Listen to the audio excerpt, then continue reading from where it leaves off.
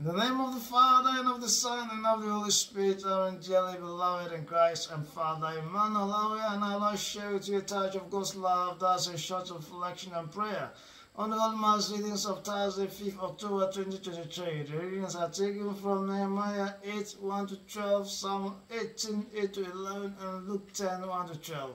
The theme of the reflection is how to bring renewal, how to bring renewal.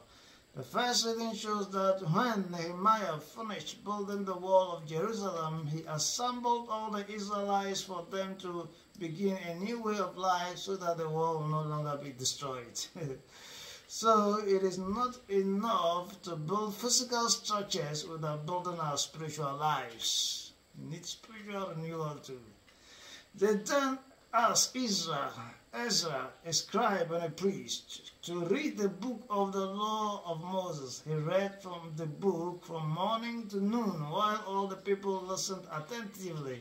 He stood on a wooden structure erected for that purpose, and beside him stood other leaders. It means the people were a very big crowd. He then opened the book and all the people stood up. Then he blessed the Lord, the great God, and all the people raised their hands and answered, Amen, Amen. Then they bowed down and face to the ground, prostrated themselves before the Lord in worship.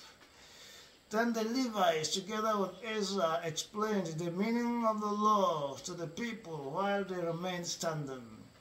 Then Nehemiah and Ezra and the Levites said to the people, This day is sacred to the Lord your God. Do not be mournful, do not weep. For the people were all in tears as they listened to the words of the Lord.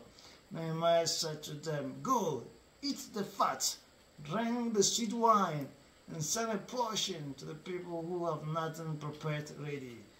For this day is sacred to our Lord. Do not be sad. The joy of the Lord is your strength. All the people went to do as they were told. This teaches us that to bring about renewal into our families or communities or into our world, we can plan renewal activities from time to time. The activities should include reading and meditating on the Word of God, using what we have read to pray for repentance and forgiveness and reconciliation, and to praise, adore, and thank God for the enlightenment and the motivation and the empowerment we have received. Finally, we should celebrate not only spiritually but also materially by enjoying some meals and sharing with the less fortunate. This could be done at the family or community level and as often as possible. The gospel shows that to bring about renewal, the Lord may call some of us to become missionaries. It says that Jesus appointed 72 disciples and sent them in pairs to proclaim the gospel in places he was to visit.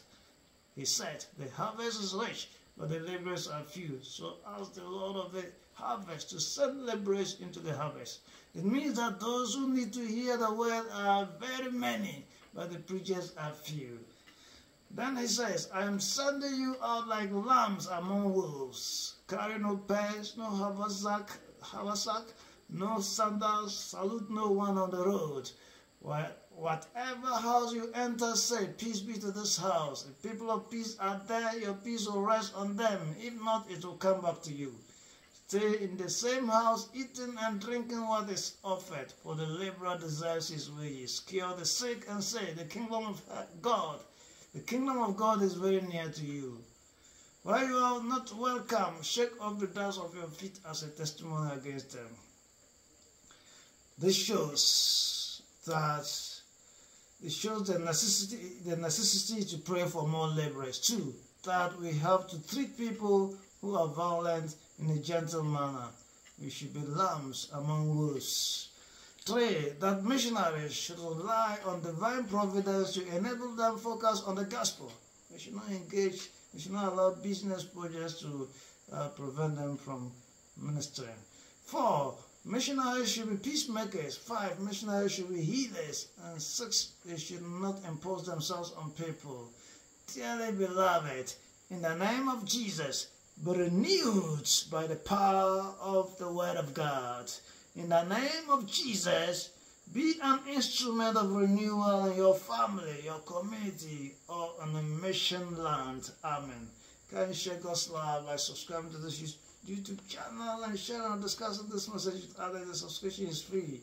The icon for subscription is at the bottom corner of the right side of the video. And may Almighty God bless and protect you always, the Father, and the Son, and the Holy Spirit. Amen.